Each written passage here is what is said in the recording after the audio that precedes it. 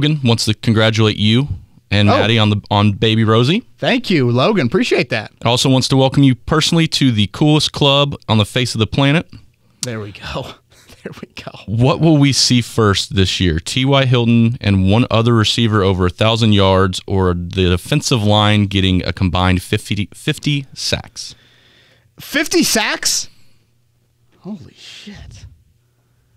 My wife just texted me a picture of Rosie. Miss you, Dad. This is the first time I've been really away. What's your camera roll look like right now? Not to get phone? It has changed in a hurry. I mean, it has changed from like screenshotted funny Barstool tweets to a lot of babies. So let me send this text. Miss you, Rosie. Not to get sappy on the pod, but we got to go real life here. It's true. All right, give it to me one more time. Logan says Hilton and another wideout? And another wideout over 1,000. Or the defensive line getting 50 sacks.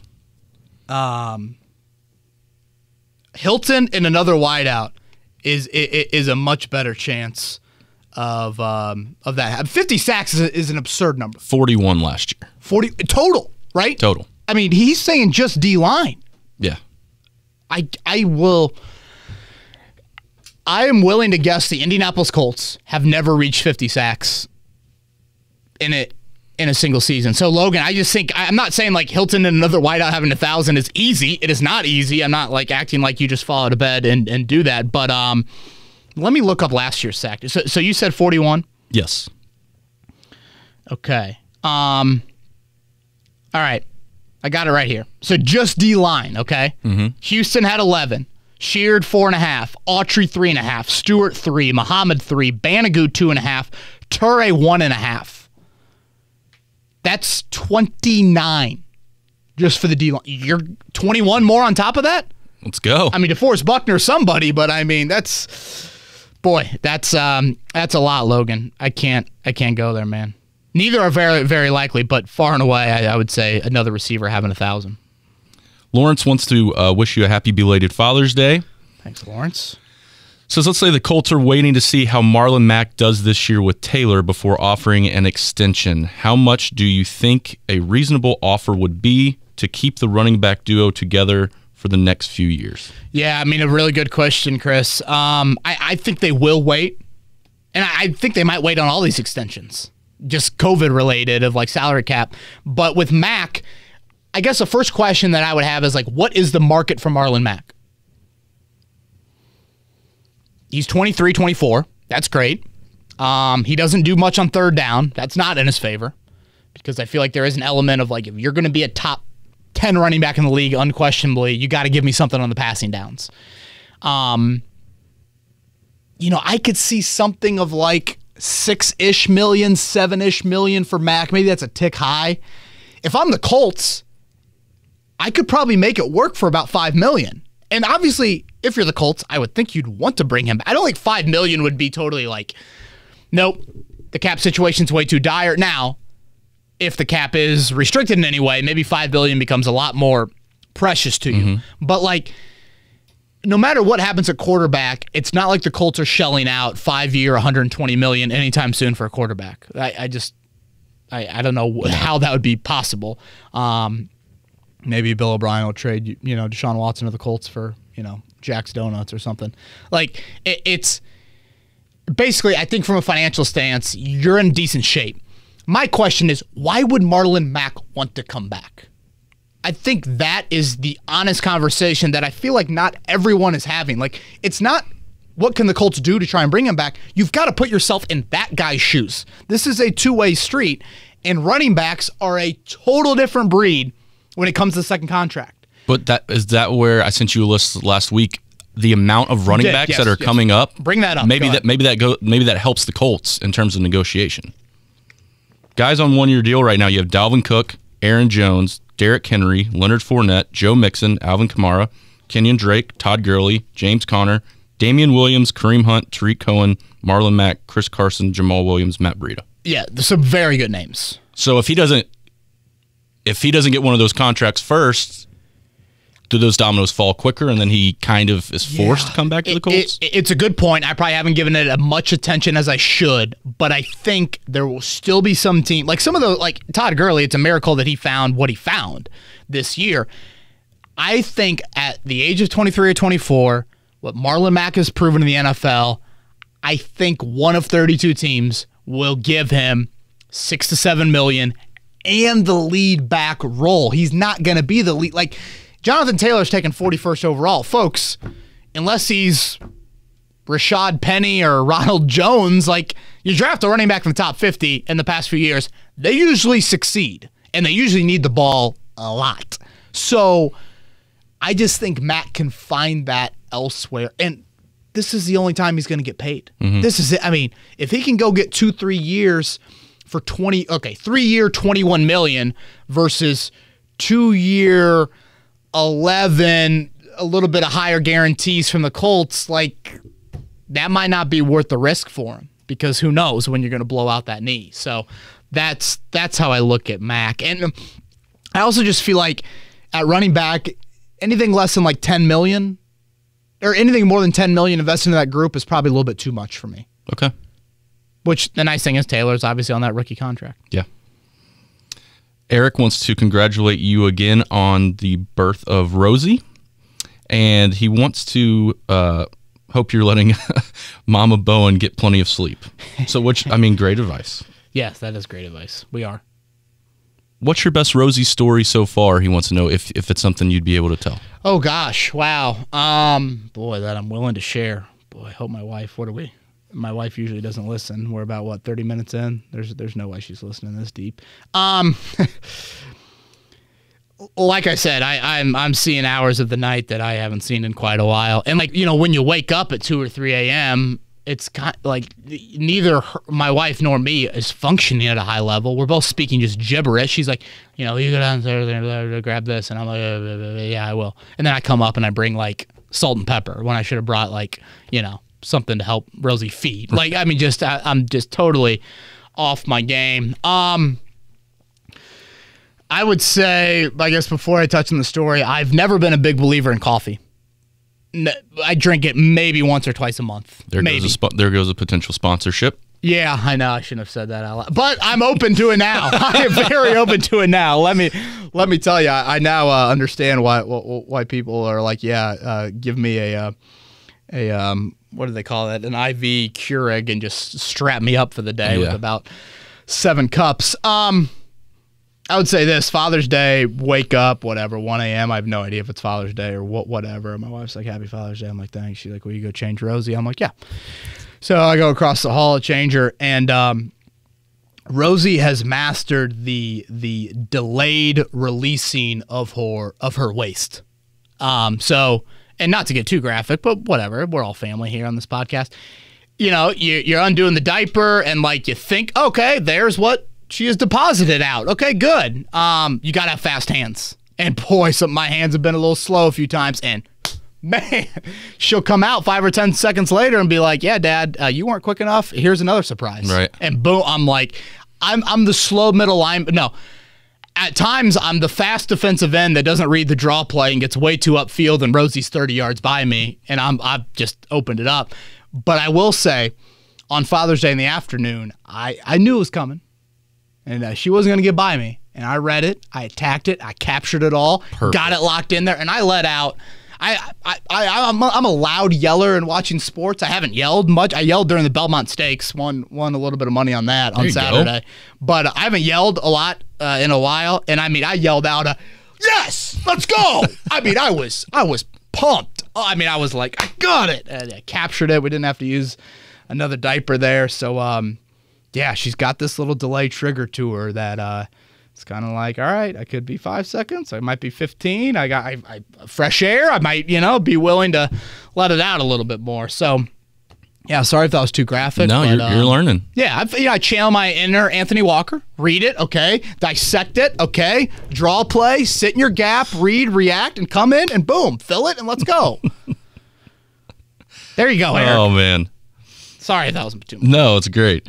If Phillip Rivers becomes an elite game manager, do you think the Colts could have a 49er-like season? If T.Y. or Campbell get hurt again this season, could you see Hines starting to line up at wide receiver more like Christian McCaffrey? Who is that, Trenton?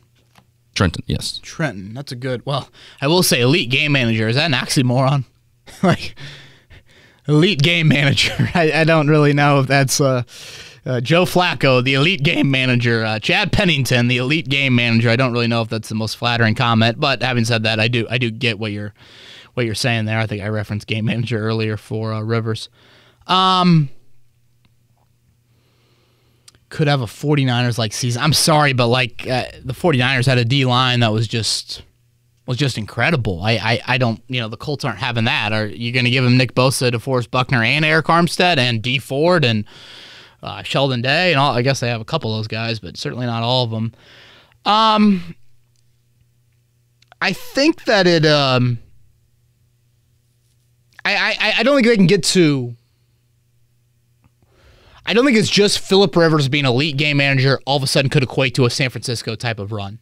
I think more things have to happen. Your defense has got to take a big jump. Your O-line needs to continue to stay healthy. Your run game needs to continue to be consistent when you're playing the top rushing defenses. So I think if you're going to get to the Super Bowl, it's more than Phillip Rivers just being an elite game manager. I think there's more. I mean, we're talking the Super Bowl here. We're talking a 10-point lead in the Super Bowl. I mean, we are talking pretty close to the top of the Super Bowl or NFL mountain, I should say. So I think it's going to take a little bit more than that. And I guess I'm a little bit torn on last season with the Colts and how to view that season. So many people are like, man, 7-9, one possession losses, and man, if that kicker was just competent, it would have been 10-6. And I hear that crowd out, and I also hear the crowd that's like 7-9. How many one possession wins? Yeah. There were a ton. I mean, Tennessee, Denver, Houston at home. I mean, there were a lot of one-possession wins early in the season where they could have gone the other way. And yes, you would like to think your kicking game improved, but you also had this just incredible and rare offensive line health that you're inevitably not going to get this season. So I don't think we can just go off of last year and just be like, oh, without a doubt, the kicker will be better, the quarterback will be better. Here's 11 wins falling out of bed. It's just not that easy. Hines line up in the slot, sure. It would take injuries, but yeah. Another over-under. This one's from Corey. If set at 1.5, would you take the over or under on the number of players from Ballard's 2017 draft class that will still be on the Colts roster in 2021? Oh, man, that's a really good one, Corey. Are you Corey Zadonis, high school teammate of mine, tremendous golfer, winner of the 2008 individual golf state championship, assistant coach at IU, tremendous, great golf course down in Bloomington, I hear. If set at 1.5, boy, Grover Stewart to me will get the second contract, so there's one. Okay. Now we're debating. We already got 4 guys gone from that draft class, so yeah, there's your one. Read those 4 off if you have them. Hooker, Mack, Stewart, and Walker are the 4 remaining from that draft 4 remaining. The Gons are Wilson, Banner, Basham, Hairston, yeah. Those Jets. Walker's the biggest debate to me. Hooker, I believe, is gone, and I would say Mack is whatever, closer to being gone than coming back. Walker's just such a tough debate. I could see it both ways.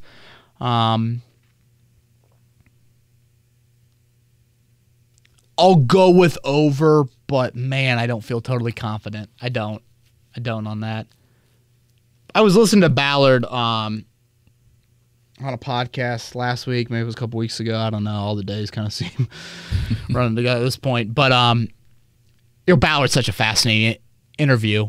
And this goes back to the Grigson thing that I think is such a great quality for a GM to have that I don't think Grigson ever got there, and Ballard has gotten there, and publicly admits it. He's not afraid to do that either. You don't have to do that, but I think it makes the fan base and certainly the media helps you out from a content standpoint. But basically Ballard says he kind of drums down his prospects of, do you love football and are you a good teammate? And if you do that, we can probably get over some of the other things. And he also admit that that he is, I don't know how much he's grown or how much of this philosophy has been instilled in him from an early, scouting standpoint, but he basically has said, I'm not smart enough to do this on my own. I'm not. So I need to surround myself with people that will challenge me, will help me, will be eyes and ears to an operation that extends far outside of just your little bubble in the back room of watching film at West 56th Street. And he's humble enough to admit when enough is enough and like move on for the most part. You know, there are a few you could nitpick on, but it's, you know, Ballard, I think, is always a, how do you improve? How do you get better? How do you keep getting better every day if you're not willing to admit that you need growth? Like, and I don't think every GM in the league thinks like that. There's just this title, this walking around with, you know what you think is bigger than everyone else's, you know what? Like, it's just, and I think Ballard he's willing to do, and that is such a critical piece for any managerial position, regardless of industry. And Ballard has that. And that's another reason why I think you feel better about things moving forward. I know that's not tangible wins and losses, but that is an element to his leadership that I think is just easier to gravitate towards and why people believe in him more. I mean, when you can check your ego at the door, it's huge. I mean, it's monumental. Why have these scouts? Why? Yeah. You know, why if they're going to be all yes men to you and you aren't going to listen to their opinion, why have them? That's ignoring and totally overpaying for 18 people in your organization or however. Like, it's a collaborative effort, and he's open to being challenged, and that's huge. All right, Suarez wants to put Rosie in the GM seat. Oh, whoa. What would Rosie think about Ballard giving up next year's first-round pick and Malik Hooker for Jamal Adams? The Jets seem to love our defensive backs. Oh, no. Rosie Bo saying no, and not just because it rhymes. No. First-round pick? Yep. Yeah, I'm not doing that for a safety. I'm not doing that. And Hooker. I mean, that seems to be quite the package. Granted, Hooker's probably walking anyways, but again, people need to. I understand these questions, but first off, didn't Adams come out with a list of teams? I didn't see the Colts on it. We were not. It was like 7 teams, and we did not make that cut. I still have this like thought in the back of my mind of like, I want that first round pick for a future quarterback. But like, that's where I'm thinking. Mm-hmm. And I just think the Colts are kind of saying like, I don't know how much. It's weird. In a way, they're saying, I don't know how much safety means to this defense, but yet they've invested. I mean, think about if you were to trade a first-round pick for Jamal Adams. That means in the Chris Ballard era, you have invested 2 first-round picks, a third, and a fourth at safety. That's absurd. So I'm not, that to me is a luxury upgrade. I like Adams to a degree. Don't know if I love his fit, but, and aren't you going to have to pay him? Yeah. You know, you're going to have to pay him a healthy chunk. And we just rattled off. Nelson, you're going to pay. Leonard, you're going to pay. I mean, how many, 12 starters are free agents this year? No. And I think Adams could be a bit of a loose cannon.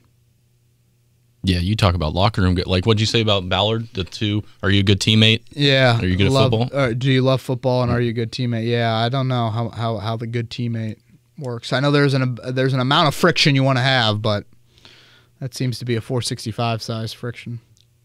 Nate wants to know if you could pick one wide receiver core from the state of Indiana to be the Colts for the next 10 years. Would you take the Colts, Purdue, Notre Dame, or IU? Feels like this is the most talented wide receiver core across the state in a very long time. What a question. Boy, Nate's mind.